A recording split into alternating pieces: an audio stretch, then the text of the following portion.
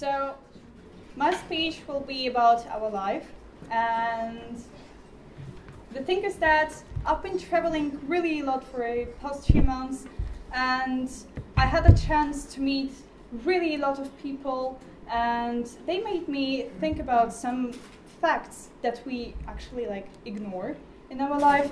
And I didn't want to make bullets that you should follow and then your life will be really successful and you'll be the happiest person in the world, because it doesn't work so. But I understood some simple facts, and I just want you to understand them, and maybe it will help you in your future.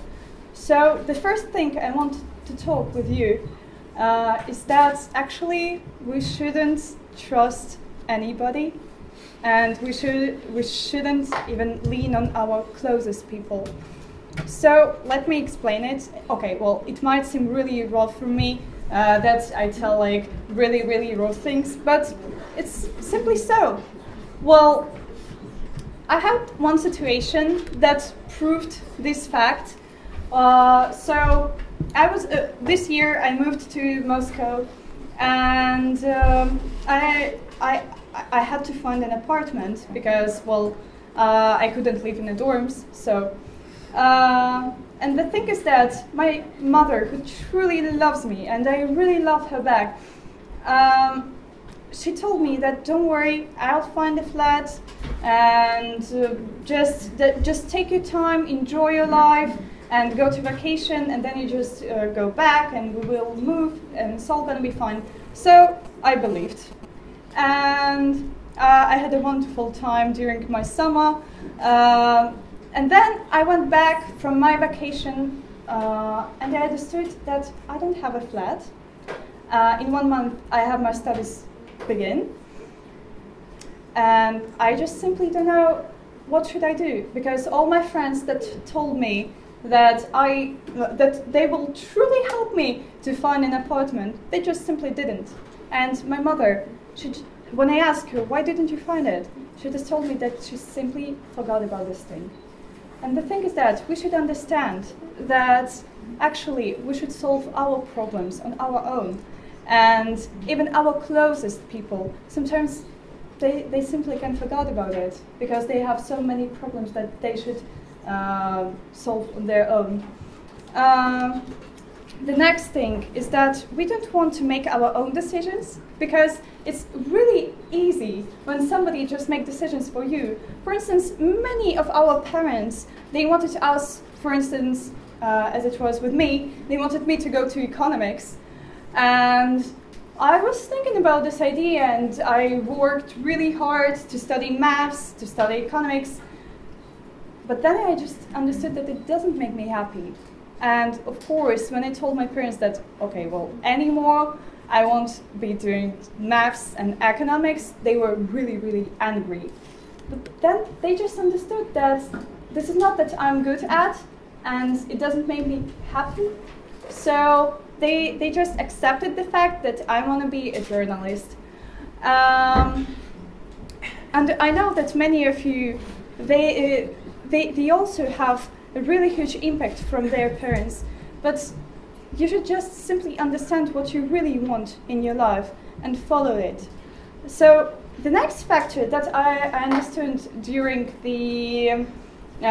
my meetings with so many people is that we don't want to decide in which relationship are we with people.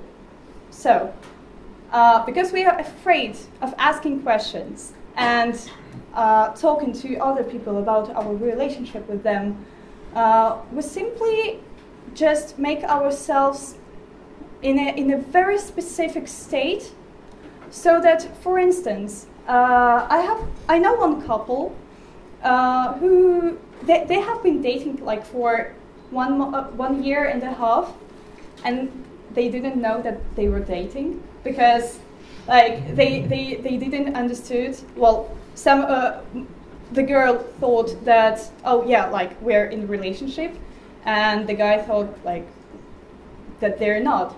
And so yeah, but Yeah, well, and then it was like bad because the guy thought that now, okay, he's dating with this girl, and the girl thought that they don't.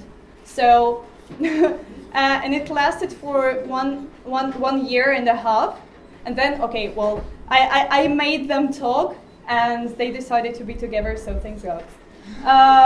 Let's talk. Yeah, yeah, it's actually so. So, one more thing that really reacts in our life is that our reaction on different situations, our attitude to these situations also influences much in our life.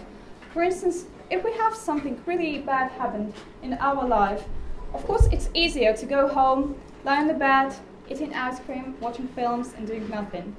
And sometimes we all have like these weird periods in our life when we simply just don't want to make anything.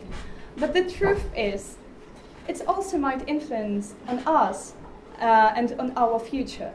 And if we decide, if we make our attitude in a different way, not like in a super positive that, oh my God, in my life, it's all gonna be super fine. Of course it won't, because we all will have hard situations that we will have to go through. But our attitude really influences on us, and that's a simple truth. I know that many people talk about fatalism, and they truly believe that there's only one road that was predicted for them for like since their birth. But it's not so. Our fatality depends on our actions, and we can choose by our actions and decisions which exact way of our fatality we should go. So I know that nowadays it is very, very popular to say that, oh, I'm just living with the flow. So no, this is not the right thing to do, because the flow, it's a state, it's not a lifestyle. And it was also written by Mikhail Csikszentmihalyi, the book which is called The Flow. That the flow is not when you simply don't want to do anything and you think that oh, okay, all these problems they will be solved on their own. It's not so.